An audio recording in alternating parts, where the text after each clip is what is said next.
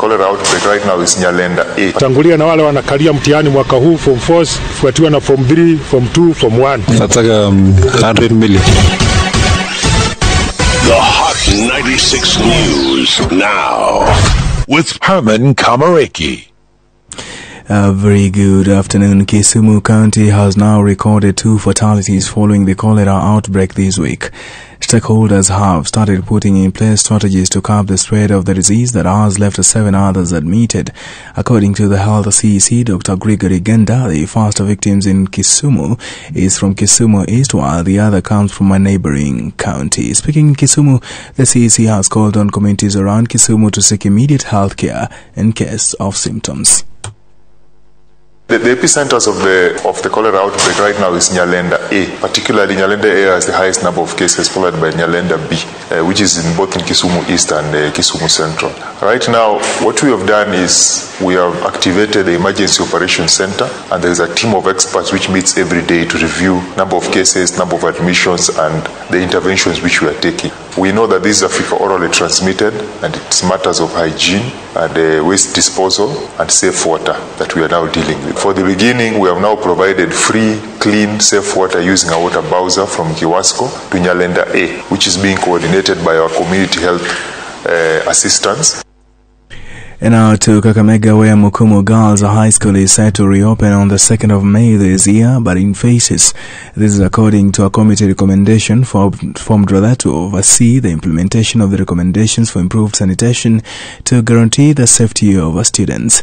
The committee, chaired by Western Regional Commissioner Irungo Masharia, agreed that Form 4 students will open first on 2nd before the other students follow. Tangulia na wale wanakalia mtihani mwaka huu form 4 fuatiwa na form 3, form 2, form 1. Kisha wakija hapa tutakuja tuangalie tuone hali yao ya afya, kwa hivyo tunaweza wapima tuone kama wako sawa kiafya kabla tuwaingie kwa shule tuanze kuwasomesha, sababu hatutaki wafike huku tena waanze kuugua. But ya muhimu kabisa tungewaomba tu hata wale viongozi wetu, viongozi wa siasa na wengine waweze kushika mkono principal ambaye tumeweka hapa na halmashauri ya shule, the board and the principal.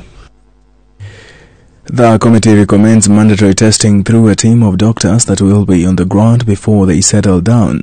Our students will also undergo both a group and individual counseling and monitoring of their health status. So tumepanga kama hii committee, tumesema tutapanga vikao vya kuja kushauri, inaitwa counseling ya walimu.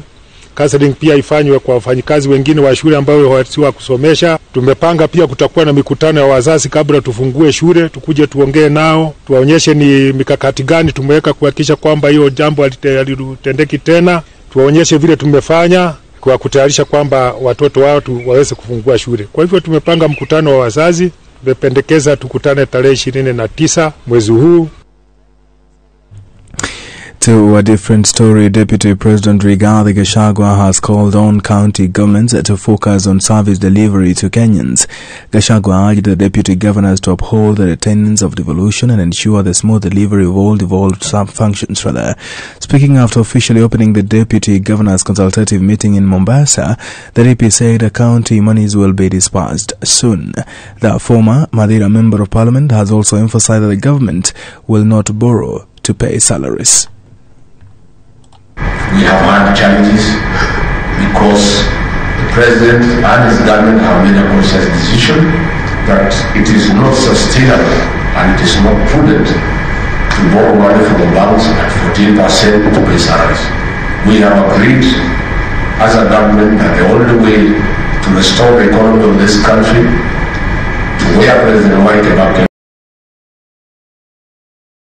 Families and friends of 7 out of the 11 people who perished in the accident converged to offer prayers for the departed souls. The body of Reverend Felix Odhiambo, his son aged 3 years, and his nephew were among the 7 bodies that were brought to the stadium for the memorial service that was tearful. And now, still on Nyanza region, murder case against a former Migori governor Okoth Obado, Michael Ayamo and Caspar Lobero will be heard on between 17th and 21st of July this year. The other dates for this hearing are set for 24th or 28th of this year as well. Justice Cecilia Githua, who was transferred to Murang'a Station, will continue hearing the murder case against the three. The judge has urged the parties to cooperate with the court so as to conclude the matter. And now, a new winner in town, 500,000 Kenya shillings after just taking on Shabiki Kaende jackpot. On the Shabiki Kaende jackpot, Bantas plays a bet at 50 Kenya shillings, each predicting 13 games, either online or using USD code. Only 6 trials made Eric Kemboi half-millionaire. Our very own reporter, Dama Mudhui, with the details. Edward Kemboi from Baringo County is the latest winner of the Shabiki Kaende jackpot. Kemboi won 500,000 shillings after spending only 300 shillings on his stakes, as he predicted 11 games out of 13. Expressing his joy after receiving the 500,000 voucher, Kemboi stated that it was unbelievable for him to get the news on his big win. He explains how he will spend the money. Nimecheza mara mingi, nilitumia 300. Naambia ni ukweli kwa sababu hata mimi nilidhania ni uongo, lakini nilipata message ya ukweli. Nitaendelea, nataka 100 million. Nikifika nyumbani nitaenda tu nitatumia tu kwa mahitaji yangu. The Shabiki.com representative Anthony Mwaki has expressed his joy over the advancement of the Shabiki Kaende jackpot over the years. He has urged Kenyans to participate, saying everyone has an opportunity to play and win when they get the highest correct prediction of the 13 matches. Wachezaji wetu wameendelea kufurahia mchezo. Wanaufurahia kwa maana si lazima upate mechi zote. Kama bwana Kemboi hapa, tunamwambia ameshinda. Tuko hapa na yeye leo ili kuhakikisha kwamba ni kaende, yani there must be a winner kila wiki, hata kama utapata zote. Ule atakuwa na za juu kabisa ndiye atakuwa mshindi wa hiyo wiki. Mchezo unaendelea kupata umaarufu, tuendelee kucheza. Pengine maybe cash prize yaweza ongezeka. Reporting for Hot 96, my name is Dama Mudhui. Thank you, Dama. And by exactly 4 p.m., Gentrix Odor will be bringing you a report on malaria breakfast that is filed by Hilary Muthoni. You up to date? You can follow us on Twitter at hot_96 Kenya for real-time updates. My name is Herman Kamariki. Good afternoon. See you again tomorrow. The Hot 96 News.